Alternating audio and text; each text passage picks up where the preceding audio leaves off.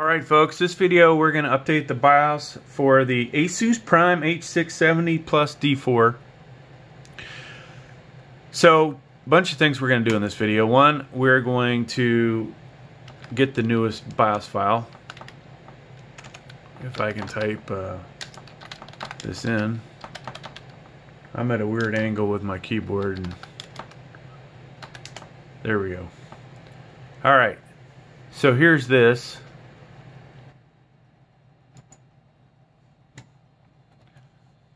And before we go in here, let's see what our current BIOS is. So we're going to click down here in the lower left. We're going to type in Sys Info. The second you type in SYS, it's going to bring this up most likely. And then in here, you're going to hit enter, bring it up. You will see here is the BIOS version right here, 0412. Okay, remember that. This is my case. You may do this a year from now. You may do this 2 years from now. You may do it 3 years from now. If you've never updated the BIOS and you bought it around January, February 2022, that is most likely the BIOS version you're going to have. Alright. Now, inside here, we want to click on this support. Notice there is another one up here. This is not the one you want, okay? You want this guy. Click on that. And then driver and utility. Pop over here to BIOS and firmware. Show all. So here is the first release one. That's what we have. This is the second one. The newest one. Now when you're doing this later on, there could be 10 in here. Who knows, you know? Maybe 20. In the future, reasons for updating the BIOS. You see some, comments in here: improve system performance, update firmware.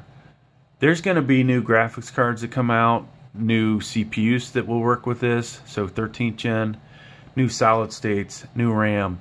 You may see all kinds of different hardware related updates. You may see some security related stuff. Microsoft may come out with a different version of Windows 12, okay? There are so many different things in here. Some of them you need, some of them you don't. Now, I gotta say, make sure you read the descriptions.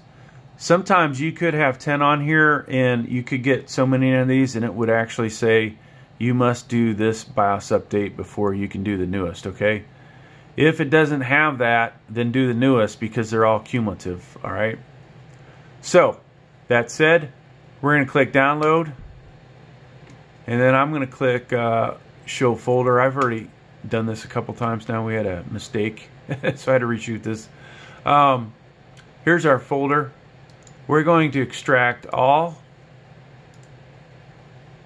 and then we have this, okay? Now what you need to do is go in here and do this BIOS renamer, okay? This should be a cap file. Yeah, this is your BIOS file.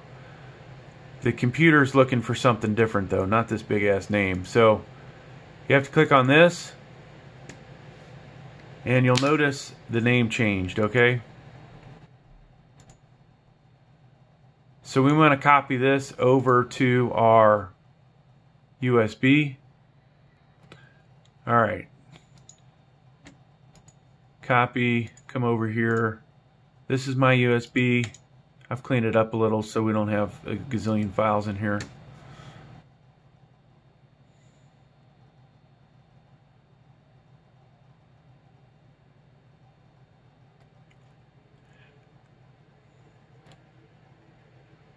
Now, depending on the motherboard you're doing with this with, sometimes it can be a huge pain in the butt to have this file inside of another folder.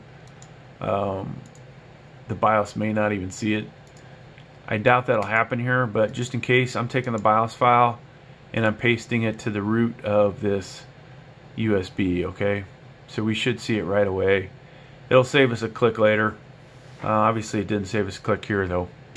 So now folks, we're ready to go, okay? Check the weather, make sure everything's good out there, that you are not going to lose power, make sure that you know, if the power company told you they're going to shut your power off a certain time, it doesn't correlate with the time you're doing this. If you lose power or screw something up during your motherboard installation, you could brick it. And just because you follow these steps perfectly doesn't mean that some very low percentage of you won't have some kind of issue where your motherboard doesn't work again. Now, yours truly always loves to do these when I have the ability to return this motherboard or potentially a warranty, right? So, all right. That said, we talked about why you would want to do a BIOS update. We talked about, you know, safety as far as watching out for bad weather. We recently had a snowstorm here. It did knock out the power. All right, so I did a restart. I'm going to go into BIOS. And you'll see on the screen, it'll say F2 or delete to enter the BIOS. Boom. And hopefully I did that fast enough because we might end up... Alright, let's hope that I did that right. Okay, there we go. So sometimes you do it a split second too late, you do not get in the BIOS and you got to reboot. Alright, here we are in easy mode. There is nowhere on this version, or on this BIOS, to do the update. You have to go to advanced mode. Then we're going to click on Tool over here. Asus Easy Flash 3 Utility. Then we've got to find this file, folks.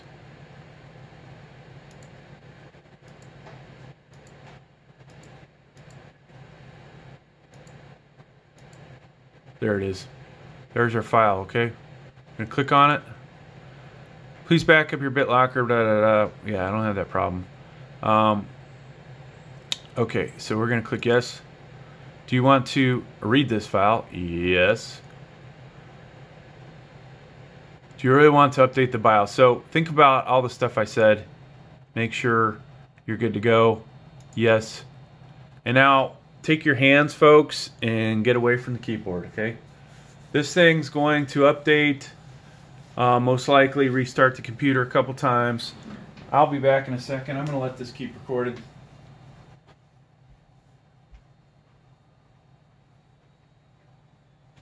What are you doing, cat? Back. Back.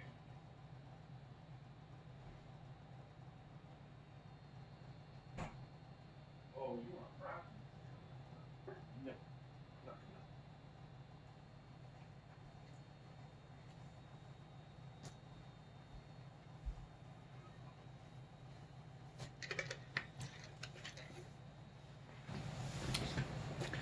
So I like to try and record these so you guys can see the full pain of it.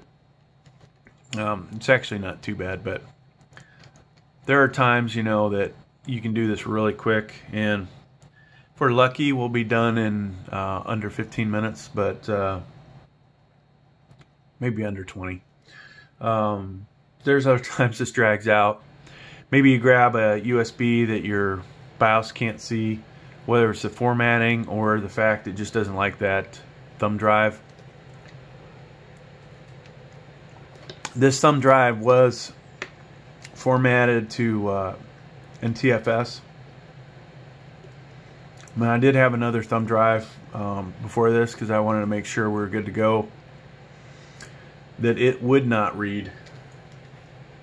And this is a HP, was using an HP thumb drive. That one worked. But I could not get, while this is dragging out, I could not get this Fujifilm one to work, so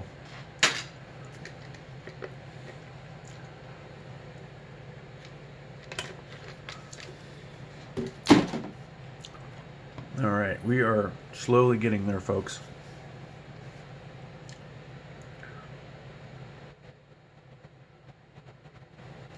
Slowly but surely.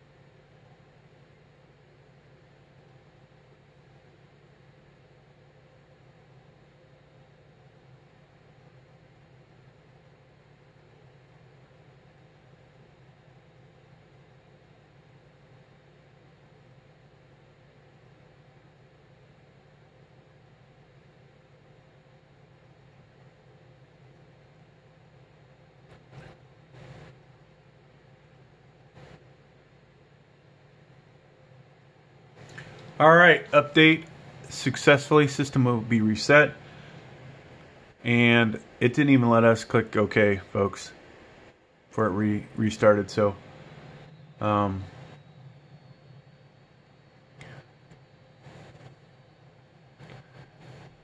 I may pause this as it boots into Windows because it has one of my email addresses on the screen. But other than that, it's just going to reboot a few times. Oh, it wants us to go into BIOS.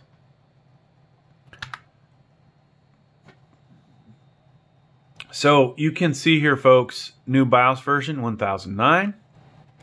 This is one thing, a lot of you might end up with this problem where it may, it may switch your drives around on you. So just remember which one had your operating system on it.